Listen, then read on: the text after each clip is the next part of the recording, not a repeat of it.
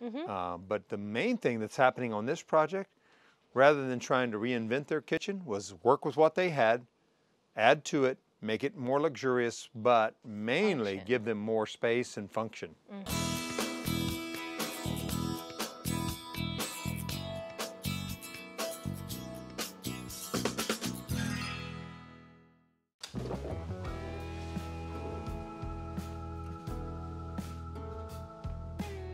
Oh, wow. So trying to keep the kitchen functioning as long as possible. Yeah, she can still use it, huh? Just not the sink. Right. Yeah, so we were able to do that. I mean, when these walls were up, we built all of this and kept it functioning as long as possible. But now, because of sheetrock and scraping textures on existing and putting in lights and so forth, now it had to be opened up so that we can run everything together. But you're still not part of the whole house. Right. 2 new dust walls. 2 dust walls, exactly. And a door.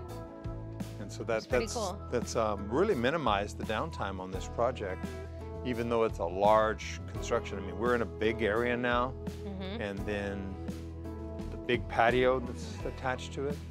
So a lot of work has been done here, but very little interruption with the client. Little impact. I want to comment on another thing about this project is it shows our flexibility. As you see here, we took down some cabinets, and we're actually going to be reusing those.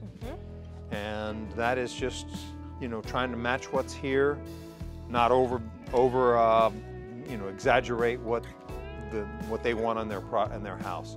We want to build to your budget. So we're matching windows, we're matching a lot of the features. Of course, some of the things are being upgraded, but the main thing that's happening on this project, rather than trying to reinvent their kitchen, was work with what they had, add to it, make it more luxurious, but mainly give them more space and function. Is that what you were saying, function? Yeah, function, because we're gonna give them 2 cooktops, 2 stoves and ovens, because she has a lot of family and grandkids, I believe, and they like to do cooking. So that was a big thing.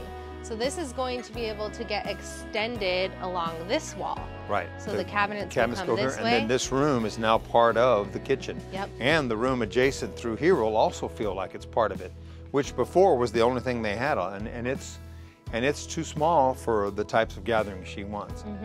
I gotta say, I never thought this project would be as big as it turned out to be. I know. But she knows she was gonna stay here. She knew it. Yep. And she knows what she wants, and this is what she wants for her home. She loved her home. Yeah.